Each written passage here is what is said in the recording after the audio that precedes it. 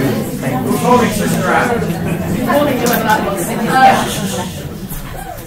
So good morning, everybody. And it really does give me great pleasure to have been asked to introduce our next speaker, who actually probably doesn't need introduction, as people always say on these occasions. To many people here will already know Sister Magdalene, but for those of you who don't, she's a member of our community in Cambridge. She's currently working for a doctorate in the theology of St Thomas from the Angelicum.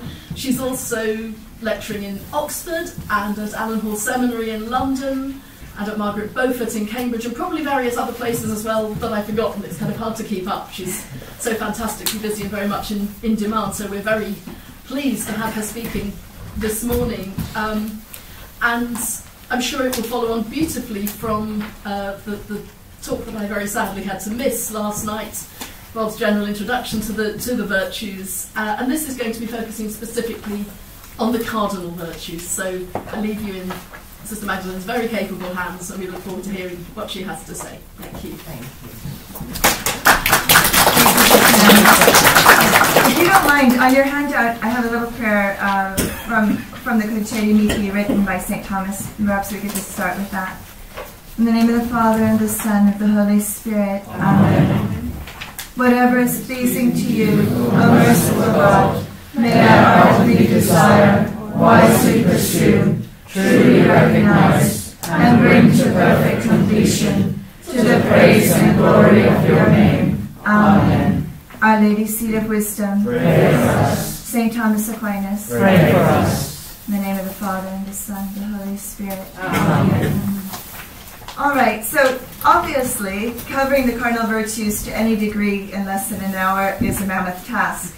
I'm also well aware that many of you, if not all of you, have already studied the virtues. So this may be a bit more of a review in some ways, but hopefully we can also take this as an opportunity to ponder the relevance of the Cardinal Virtues in our own lives as Catholic Christians and as Dominicans on our way to God, as Augustine says in our rule. Of course, union with God is only actually affected by way of the theological virtues, the topic of tomorrow's talk. Nevertheless, the cardinal virtues are foundational for day-to-day right living, since any authentic spiritual life really cannot be separated from the moral life. Now, when Aquinas begins speaking then about how to obtain perfect and lasting happiness or beatitude, he says that since beatitude is to be gained by means of certain acts, we must consider human acts in order to know by what acts we may obtain beatitude or by what acts we are prevented from obtaining it. That is, our actions make us the kind of person that we are. So virtues change us for the better, whereas vices change us for the worse. With regard to virtue, Aquinas cites this phrase from Aristotle: virtue is that which makes its possessor good, and his work good likewise. That is, human virtue, of which we are speaking now, is that which makes the person good, right? And it changes us. But what is the good? He says there on point 2 of your handout, one's good is to be in accordance with reason. Therefore, it belongs to human virtue to make one good, which is to make his work accord with reason. That is what is reasonable, rational, because we are rational animals, right? As Aquinas cites Aristotle in saying. So this happens in 3 ways. First, by rectifying reason itself, which is done by the intellectual virtues, and particularly of prudence as an intellectual virtue. Secondly, by establishing the rectitude of reason in human affairs, and this belongs to the virtue of justice. Thirdly, by removing any obstacles to the establishment of this rectitude. That is, in our daily life, in dealing with others, what are some of the obstacles, which often are different emotional responses that are inadequate or disordered. And for that reason, we have the virtues of fortitude and temperance to help us, that we'll get to later. So what is a cardinal virtue then? Point 3 there, you have the cardinal comes from the Latin word cardo, which means hinge. So Aquinas says that those virtues are said to be cardinal or principal, which have a foremost claim to that which belongs to virtues in common. And we'll see there are many other virtues, that all of them that he groups, except for the theological ones, that he groups under these four cardinal virtues. So the role of the cardinal virtues is to rectify, that is to straighten out our reason and our appetite, but our inclination, both our rational appetite, which is the will, which is our rational inclination toward what we perceive as good, and the sensitive appetite with all its powers and emotional responses, so that by God's grace and help we can continue to this goal of union with God. So each cardinal virtue then perfects a power of the soul, right? The intellect or reason, our cognitive power, is perfected by the virtue of prudence. Our will, our rational appetite, is perfected by the virtue of justice. And our sensitive appetites, insofar, I mean, they of themselves are irrational, but insofar as they're elevated by reason, they can be and are also voluntary acts, because sometimes they come up and they're involuntary, but insofar as they're voluntary, they can be perfected by the virtues of fortitude and temperance. Okay, now, as was mentioned yesterday, there are two generic kinds of virtue that Aquinas talks about, acquired and infused. And on point 4 there you have the acquired virtue, which is gained by repetition. We repeat certain good acts, and we acquire a sort of disposition towards those acts, a certain moral constitution or character, as Father mentioned, although not one dependent on grace of itself, right? So you can have a soldier who learns fortitude by being trained for battle and becoming experienced in fighting. That does not mean he's necessarily a good person, right? He could be very intemperate, lustful, or very cruel and do horrible things. So that's simply an acquired virtue of fortitude. But a lawmaker may become prudent by making good decisions that favor the common good of society, but he may also, in his private life, be very immoral, right? To commit adultery or whatever. So acquired virtue is a sort of imperfect virtue taken by itself, Aquinas says, that is apart from grace. Since although it may help one consistently do a particular thing well, the acts of simply acquired virtue are not of themselves meritorious for heaven, right? They are not of themselves salvific, or we would be Pelagians trying to get ourselves to heaven, right? Now, the infused virtues, though, on point 5, are directly infused by God in grace, right? Together with the theological virtues and the gifts of the Holy Spirit.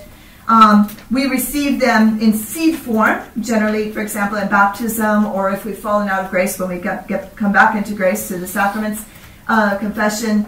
So even though they're received, though, they need to be, we need to practice them so they can continue to grow, right? So as Father mentioned, they're God working in us, but not without our consent, right?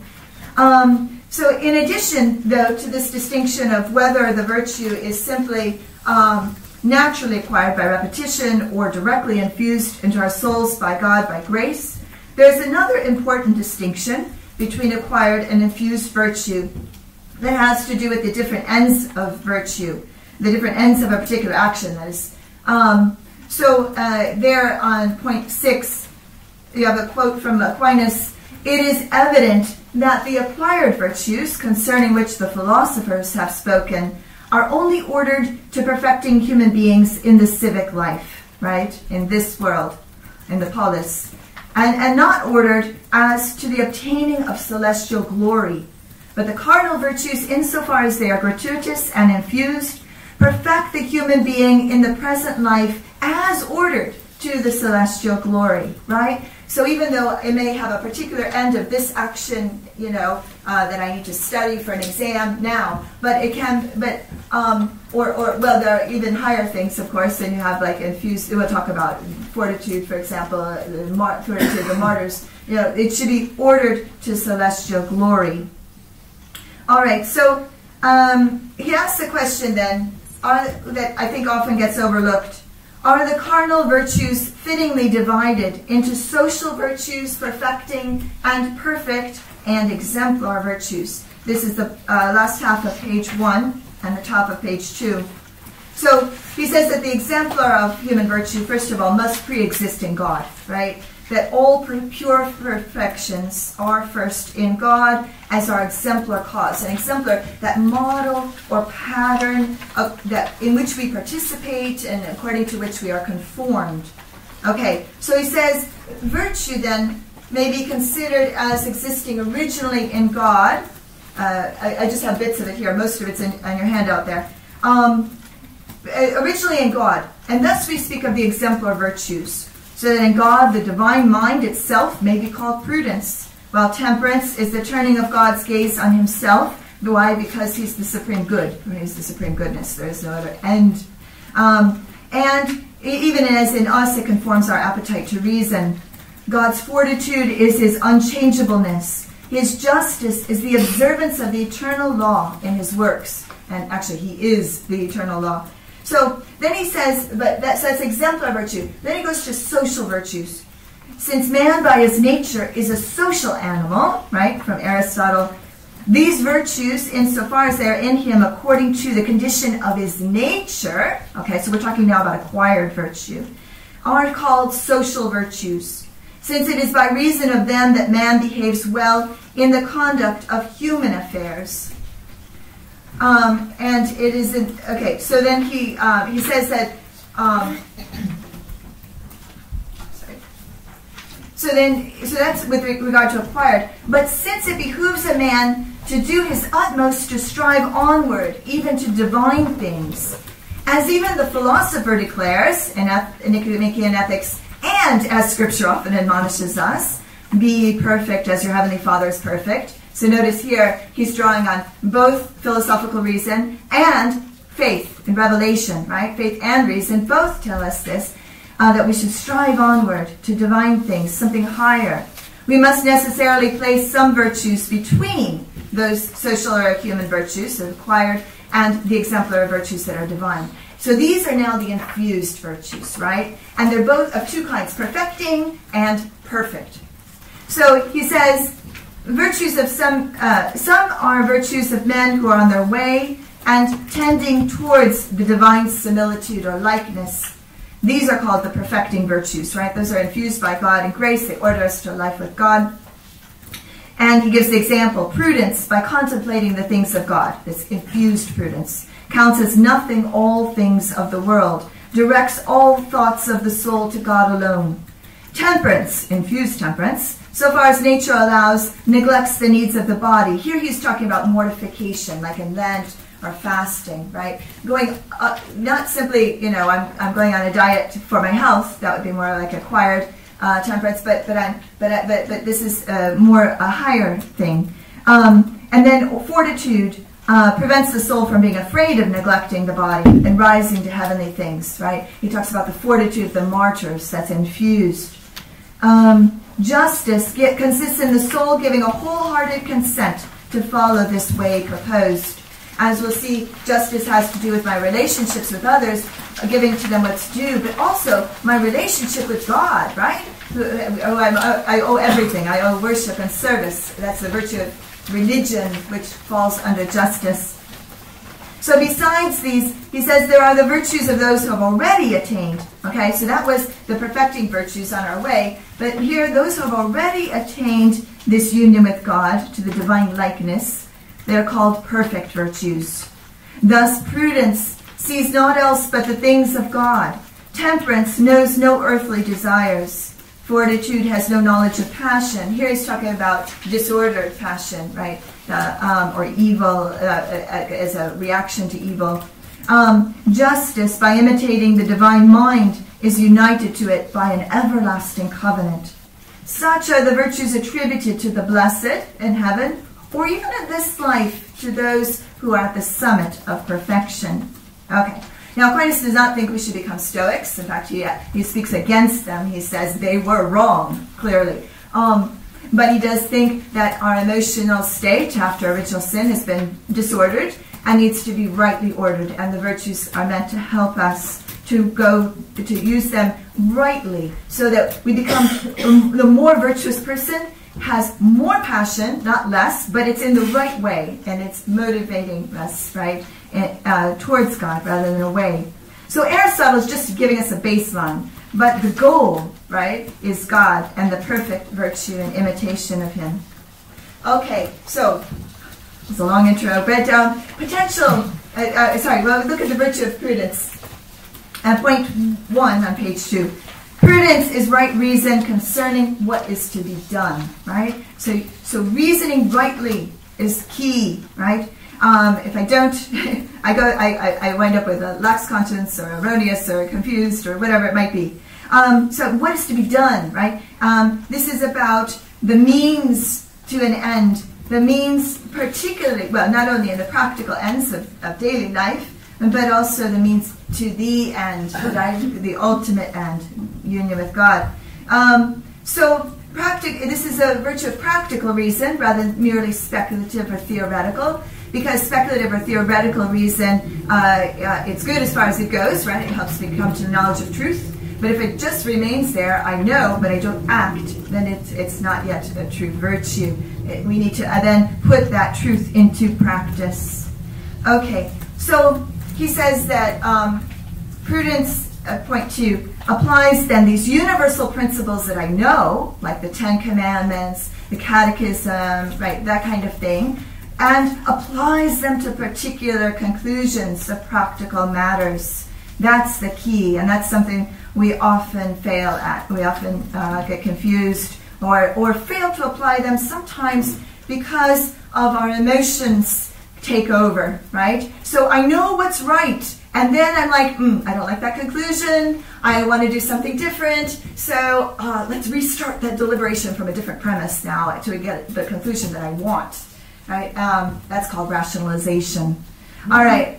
So there are 3 acts then of the reason. Okay.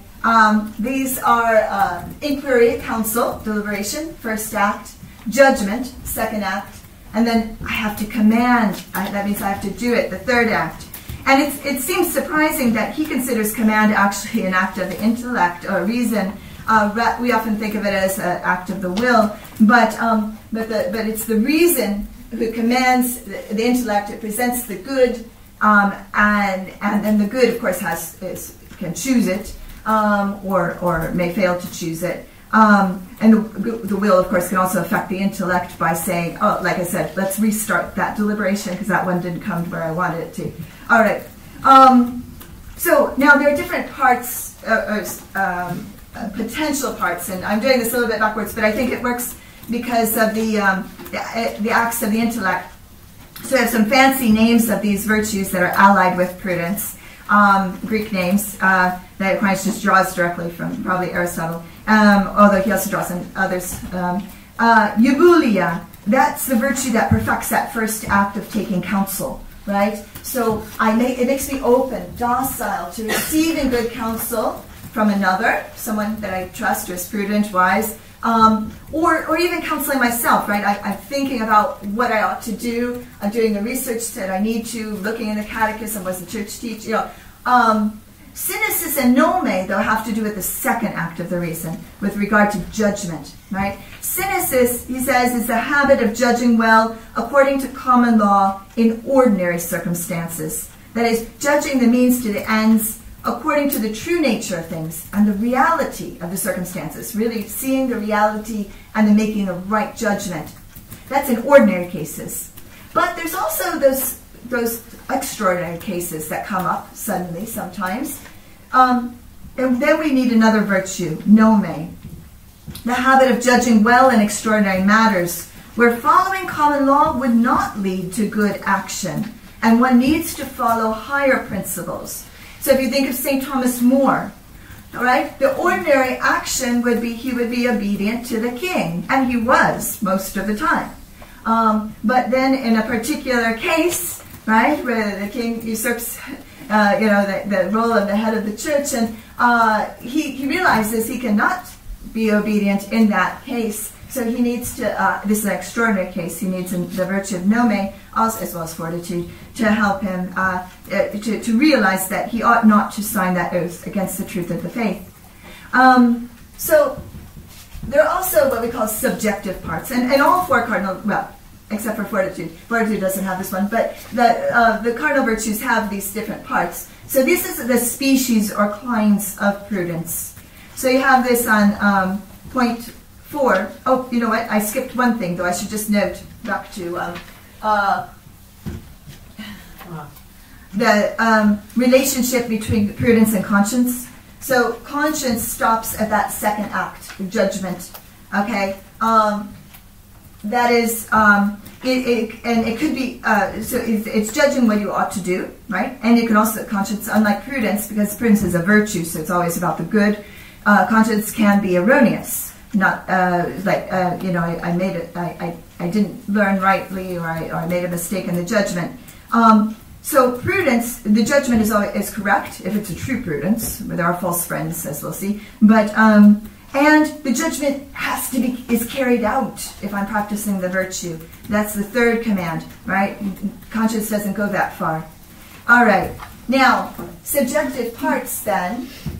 All right. These just have to do with the different ends of life, right? So if you look there at point 4 on page 2, prudence, simply about my individual good, right? What I ought to do. And I need to study this exam, or I need to do this work.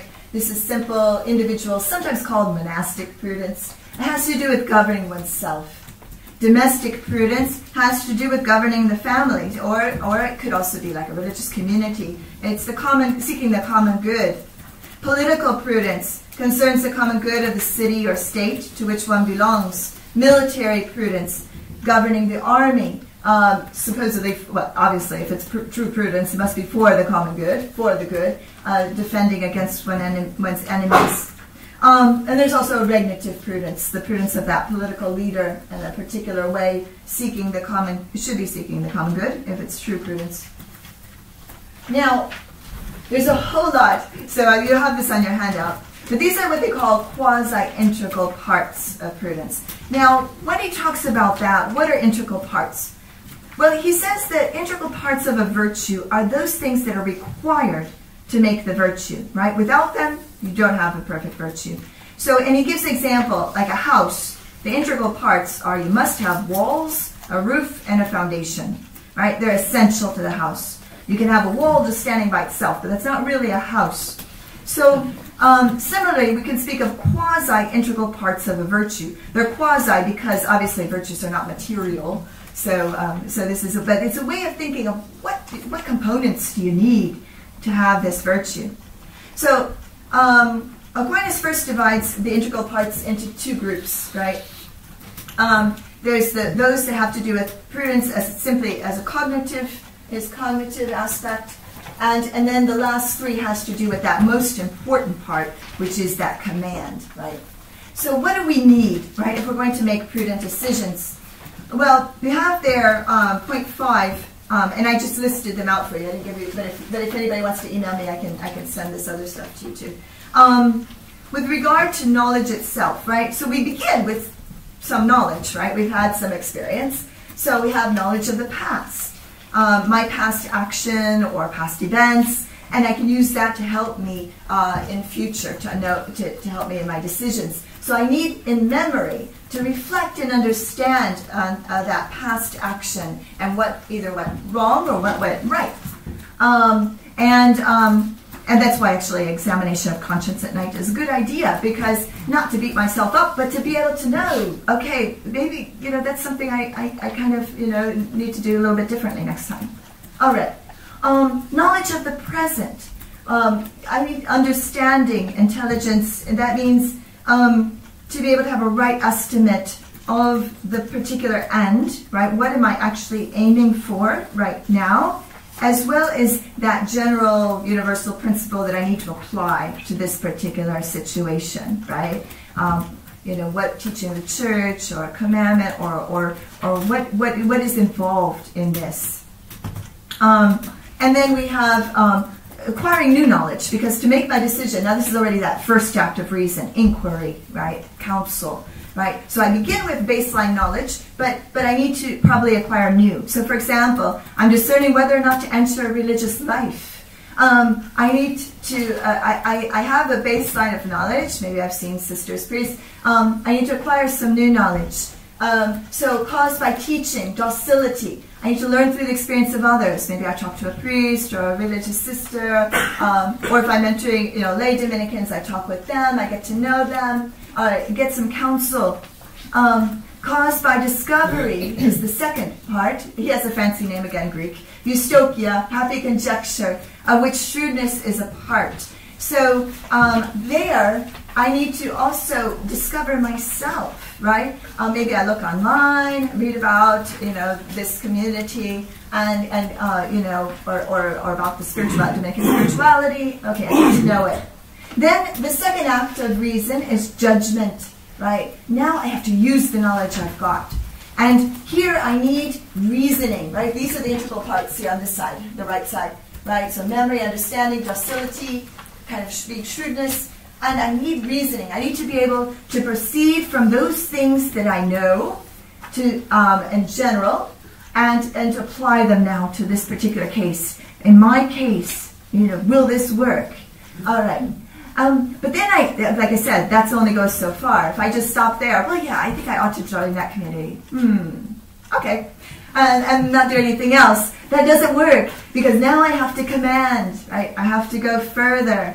So, first condition, foresight, providence, order that is the means, that right, and to what is that are fitting to that end. I have to kind of see, okay, how do I do this now? Second condition, circumspection. I compare the means with the circumstances. Will this fit, right? I visited this community. I've looked at Dominican spirituality. Does this fit? Third condition, what obstacles are there? Maybe I have a temper. Maybe I need to do this or that. Things that I need to work on. Okay. So that's, now there are various vices. You have there on your handout sins against prudence. And these sins really act against one of those virtues or prudence itself. Okay. So the one, precipitation or rashness due to a lack of docility or thinking, or lack of counsel, basically, and deliberation, is eubulia, or that's sinning against eubulia, right? Sinning against that. Or there's also a kind of thoughtlessness due to lack of caution. So maybe I've gotten counsel, but now I'm not going to try to take the time to actually discern and make a right judgment. I'm just jumping in.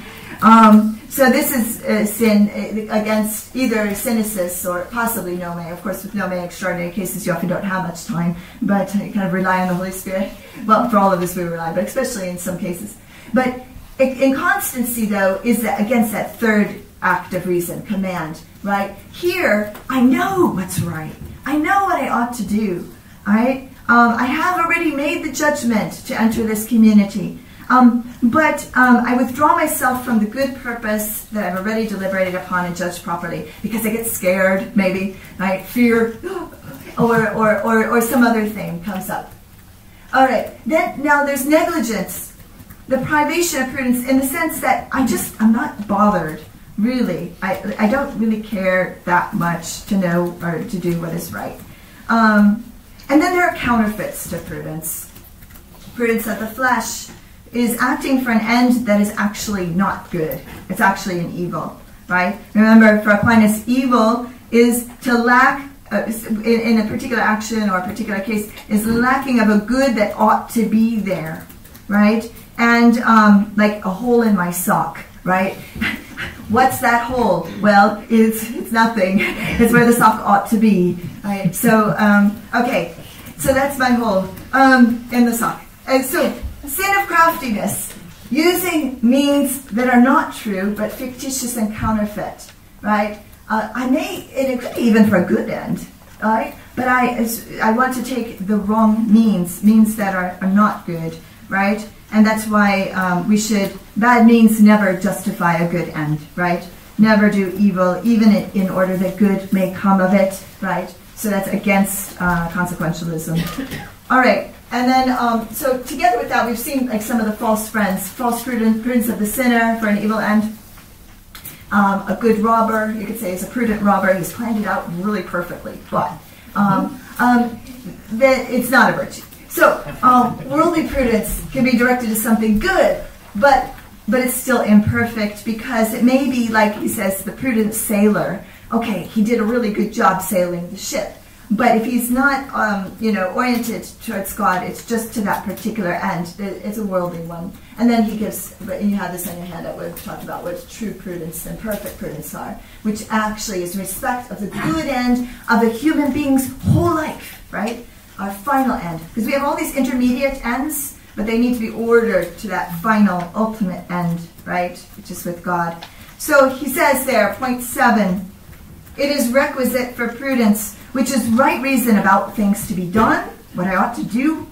A human being needs to be well disposed with regard to the ends. But this, how do you get well disposed, right? So I don't start rationalizing, confusing myself. This depends on the uprightness of the appetite, the inclinations. That's why prudence needs moral virtue. Because moral virtue rectifies the various appetites. And we'll talk about those three, right? Justice, fortitude, temperance. So prudence and the moral virtues have to work together because they mutually influence each other. So what is moral virtue? Moral virtue, there you have point 8 of page 3. It's the habit of choosing the mean appointed by reason as a wise person would discern it. A wise person, the wisdom, ordering all things to our ultimate end. So I need to choose that mean appointed by reason. And the mean, it's appointed by reason, that's why I need prudence, so that I know what the mean is. The habit of choosing the mean, it comes through these moral virtues. And we'll talk about what we mean by the mean, right? All right. So first, let's look at justice. So what is it? Page 4.1. So justice is a habit, a virtue, whereby a human being renders to each his or her due by a constant and perpetual will, right? Constant and perpetual. It's not just a one-off, oh, I was really just this time, but not the other times. No, but, and it also, it's to give others their due. What is due to the other? It's about the other, right? So we're going to talk about rights. Everybody's about my rights, but justice is about the right of the other, right? Thinking about the other. And it's a just, and the mean here is according to equality. So this is about the equality of justice, right? So let's talk about that. We'll talk what he gives as the quasi-integral parts. It's a little bit easier than prudence. Prudence has like 8 of them, right? So here we just have 2 very basic ones. 2 things are required for the perfect act of justice: to do good, that is to render to each their due, and avoid evil. Okay, do good, avoid evil. That's by actually principle of basic natural law, right? We know that we ought to do that. So justice is really based on natural law. So we should decline evil, preserve the already established equality of justice, right, against sins of commission, whereas doing good versus sins of omission, things I ought to do but not. Now, this has to do the good.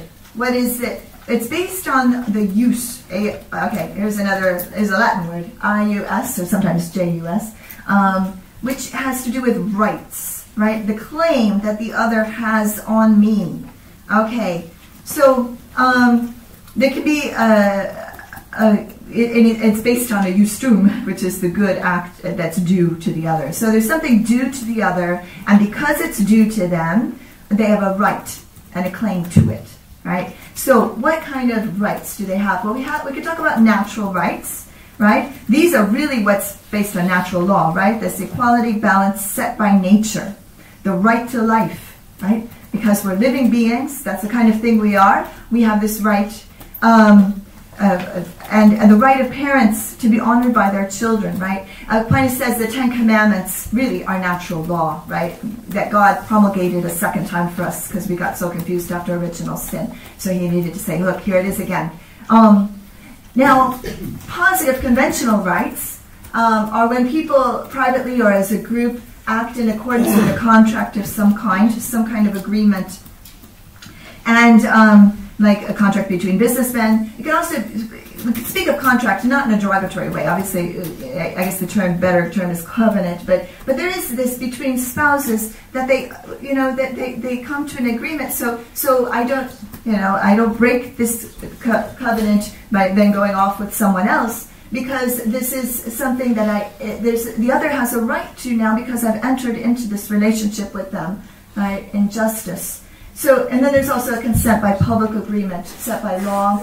The jus gentium, we don't have a lot of time for, but that's the rights of nations, like the Geneva Convention, those basic human rights, right, that are owed, like for the people of Ukraine to have a right to water, and not, whatever. Anyway, we'll get into that. But, so they're a combination of natural and positive rights together. Now, so legal justice then, general justice. So we're talking about, I should just mention, so the individual, right, a lot of times we're all about my individual rights, but obviously society has, I owe to others, and this is for the sake of the common good, right, the common good, and you have this there on point 5. So legal justice directs the good of the part, right, not in a derogatory way, but just as a member, a private citizen, to the good of the whole, the common good. So the community, whether it be a religious community, whether it be my lay fraternity, whether it be my family, or society as a whole, or the church, they bear the rights, the intention of the common good. And what is that? The common good is the good that has the potential of being enjoyed by many without being diminished, right? So for example, peace, right? Now if I take a piece of pizza, it diminishes it. But if I promote peace, another piece, then it's for the good. It builds up, right? If I share the faith, it doesn't diminish it in me. It can be shared by all and actually grows. But because it's common to all, it's also good for the individual. It's good for me too. All right. So particular justice. These are the species subjective parts on point 6 there. This has to do now with particular individuals or groups. And distributive justice. Now the whole society or community or family or whatever, they owe something also to the particular individual, right? Parents to give to their children. But the mean here, he says, is in distributive justice is geometric. Because I may not, a mother or father may not give to their 14-year-old the amount of food that they would give to the 2-year-old, right? Because there's different needs, or maybe different kinds too. So, whereas commutative justice, one-to-one, right?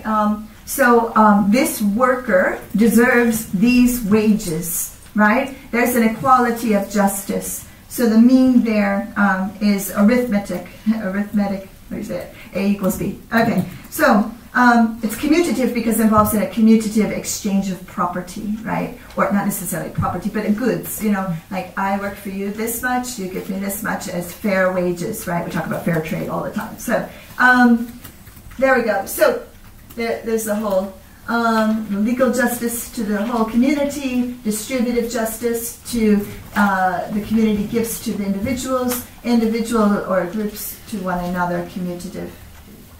Now, there are vices contrary to justice, injustice in general, which actually affects all of them, and every vice, it says, in some way has involved some sort of injustice to God, because obviously it's a sin contrary to God.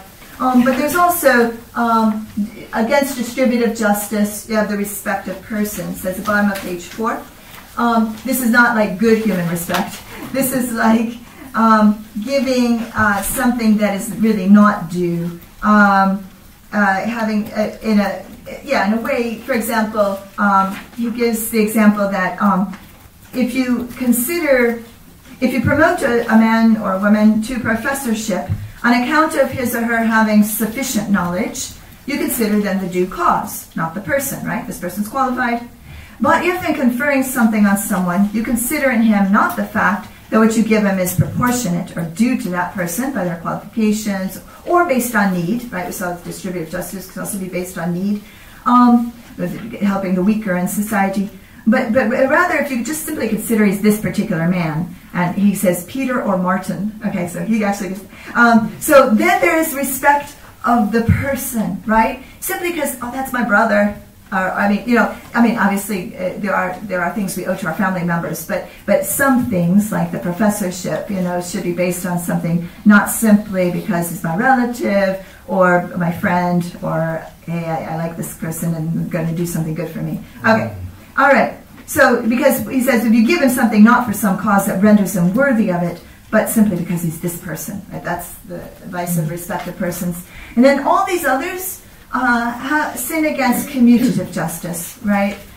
Murder, obviously, even suicide, contrary to the natural law, violating actually the rights of God over our lives, who gives us life, as well as the rights of our community, families being devastated by someone who's committed suicide, for example.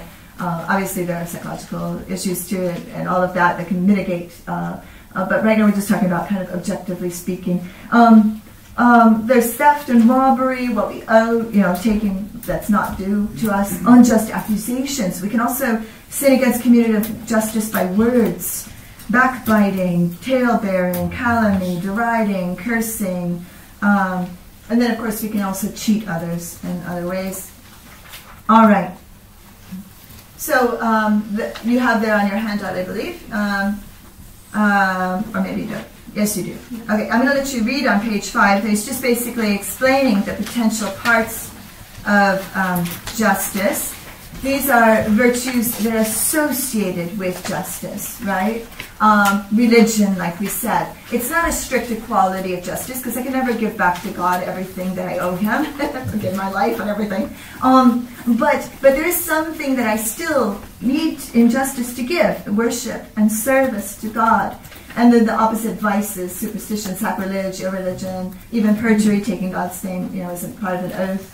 Piety, again, it's not strict equality of justice. That's why it's a potential part, a secondary that is under justice, but can never be, doesn't fulfill the exact requirement of strict justice. Because I can't give, no matter whether my parents are good or bad, whatever, they gave me life, right? So I can never completely give back to them. So it's the virtue of piety against impiety. Anyway, also even things like gratitude, truthfulness, friendliness, liberality, right? They're not strict justice, but there is something, kind of a moral rectitude there of giving to others. All right, there on point 8 you have, by the way, the two interior acts of the virtue of religion, devotion and prayer, right? Key. And then the exterior acts doesn't mean without the interior, but they're manifested exteriorly, right? By adoration. This is page 6.8, right? Adoration, both spiritually and bodily, humbling myself, as St. Dominic did, offering external things to God, all right, sacrifice, oblations, tithes, also vows, oaths, divine praise. All right. Now, so virtue then, that we talked about with justice, it has really to do with kind of a quality of justice, right? Although it can be also giving to the common good distributing among members for certain good reasons. But really here he says now, we're talking about the passions, the emotional responses. Then virtue is like a middle ground, right? Having not excessive, like excessive sorrow, excessive anger, and not defective either, right? That I have like no feeling at all or don't care. So it establishes this mean between the passions. So fortitude then. Fortitude, well, if you look at point 10 first, he says the human will is hindered in two ways from following the rectitude of reason. First, through being drawn by some object of pleasure to something other than what the rightness of reason requires, right, to go beyond. This obstacle can be removed by the virtue of temperance.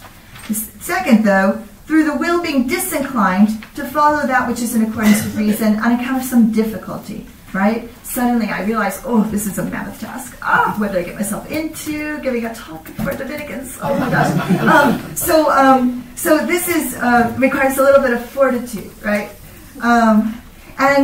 So that overcomes and removes these very, well, he says, he gives an example, like fortitude of the body, those weightlifters, overcomes and removes bodily obstacles. So also fortitude then, in the spiritual life, helps us to overcome, or moderate, actually, because it's natural, he says, to have some fear, right? If we were completely fearless, that would be very bad also, because then we'd be rash and do some of these crazy things that people do and get killed. So fortitude is about moderating these passions of fear and daring. So there is a kind of a rational mean, I should say, and you can read that on point 1, moderating fear according to reason, as opposed to actually the excess he calls timidity, which we kind of use the term differently these days, but what he means is excessive fear, versus fearlessness, which he says is also a vice, because in there one does not fear what he ought to fear, right? And then daring, so fear has to do with withdrawing from something I consider evil.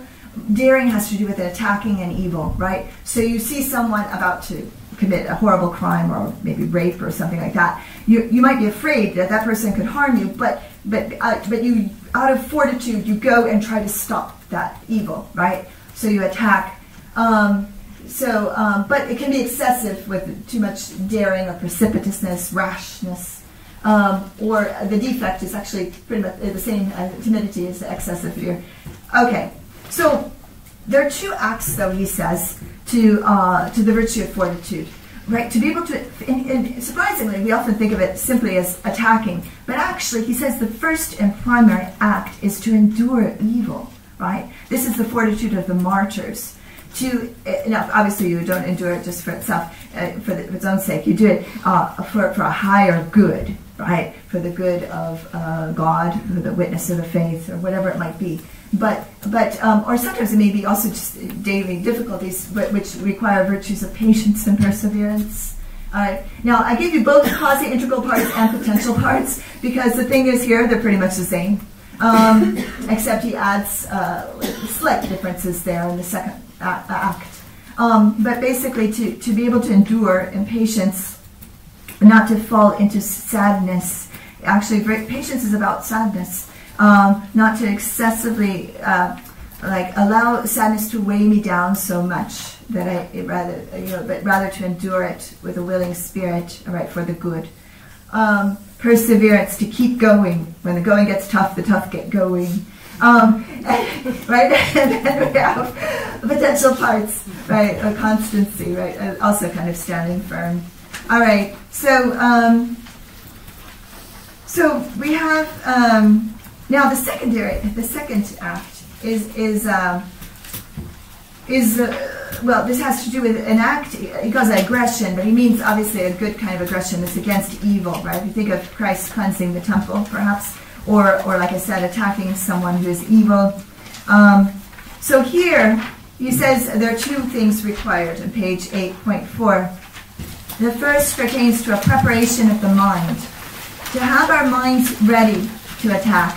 And now here he's talking about, he's going to cite Tullius Cicero, mentions confidence, all right, when he says that this mind is much assured and firmly hopeful in great and honorable undertakings, right? So we're talking about great and honorable undertakings, which you don't normally think of as an attack, but here it can be used in the sense of, for example, say there's a plague in the city and we need a new hospital, and someone, that's where the virtue of magnificence comes in too. Someone has the funds and they're willing to use those and go to the great expense and the great difficulty and planning and all of this administration to build this hospital, right, to combat the evil of people out there just dying in the streets.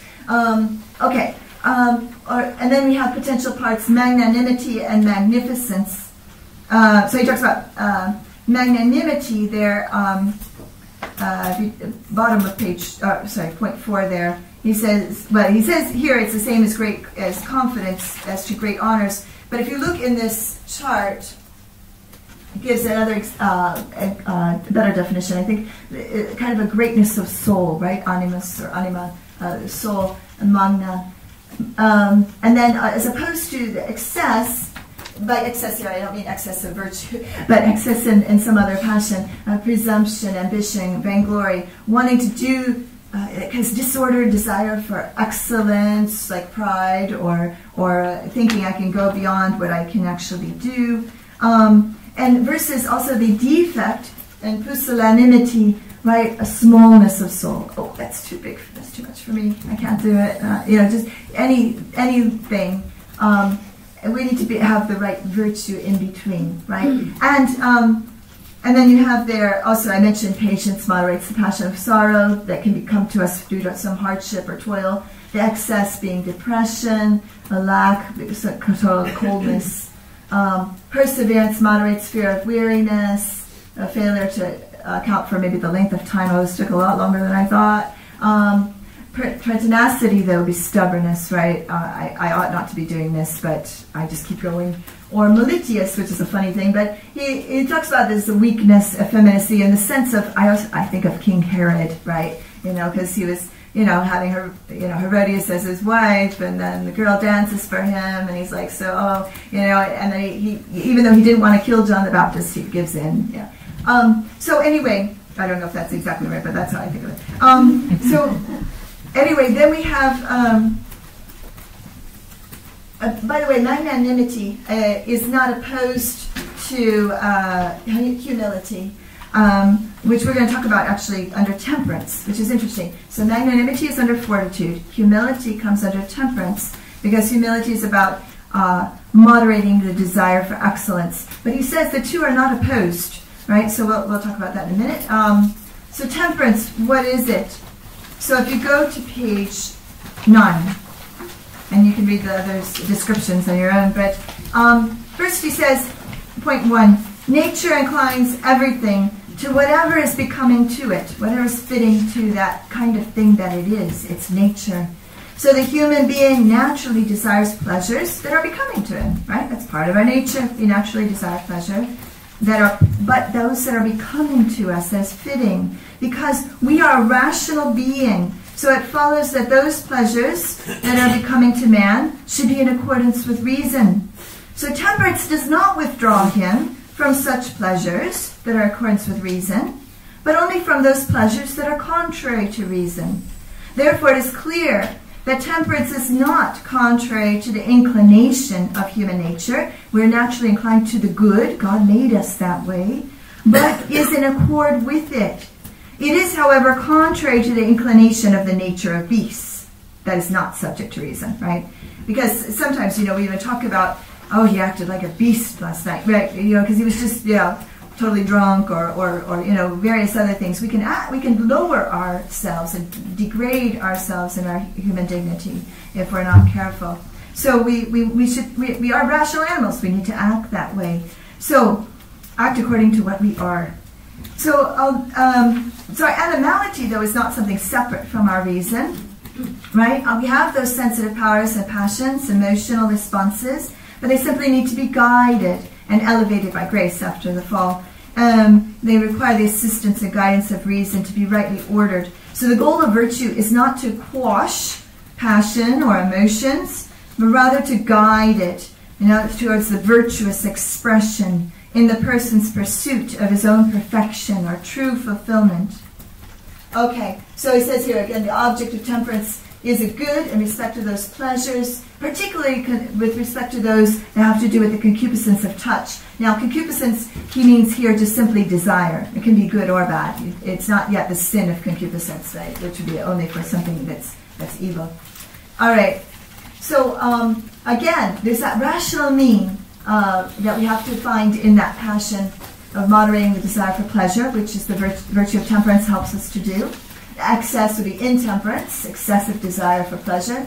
Defect would be a total insensitivity or insensibility, right? Rejection of all pleasures, aversion to all, which he says is also a vice. So, integral parts of temperance. Basically, okay, so I gave you all three here. Integral parts, what makes it up? What's it composed of? which interestingly is both shame and honor. I think that's the right translation for honestas, but it has to do with a kind of respectability, or it speaks about a spiritual beauty. But also, it's good that sometimes we feel shame when what we do is disordered, because that helps us know that it was wrong, and that we've overstepped the boundary of what was moderate or temperate behavior. And honor, of course, in the good sense, right? He says that loving the beauty of temperance more than any other virtue lays claim to a certain decorum, right? Whereas the vices of intemperance excel others in disgrace.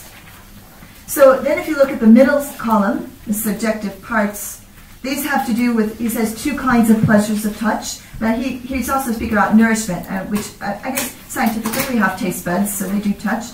But we have to look at the rule of reason with respect to food, right? Because abstinence is a virtue that moderates that desire for the pleasure of food against the vice of gluttony. Sobriety moderates the desire for alcoholic drink against the vice of drunkenness. So the virtue, and then there are also potential parts of virtues on their own. With regard to the other kinds of pleasures, there's basically two kinds: nourishment and the generative power, the power to procreate, right? So chastity moderates the desire for the act of sexual intercourse itself. Purity moderates the desire for other acts surrounding that, like kissing. Now, but besides those, that's where he throws in also the potential parts of humility, meekness, clemency, and studiousness. Okay. And we'll just quickly... So, point 4, I'll let you read. Please do read. It's the rule of reason that explains on page 10 what makes it appropriate to consume food, right, in the right way, sustaining our life, our health, etc., but also enjoying company of others. And then potential parts, I'll let you read there on page 11 regarding clemency and humility. If you just, last thing, look at point 8. Humility restrains the appetite from aiming at great things against reason. Disordered, which would become pride. And magnanimity urges the mind to great things in accord with right reason, right? For love of God, I do this act. But he says magnanimity is not opposed to humility, but rather that each acts according to the right reason, right? So they're both important. All right, and there you have the vices. And on the last page, you have all of the potential parts, the other sub-virtues, not really sub, but subordinate, you could say in a sense, to the cardinal virtues, what's under each. And then the gifts of the Holy Spirit, I just gave you because, obviously, we can't do this on our own. So we pray to the Holy Spirit to give us, we have the gifts with grace, but we actualize them in us to help us with these virtues. Except the only thing is, they're almost one-to-one, except he gives 2 for faith, and which means he's short one, so a gift of the fear of the Lord goes for both hope and temperance. Okay. Thank you.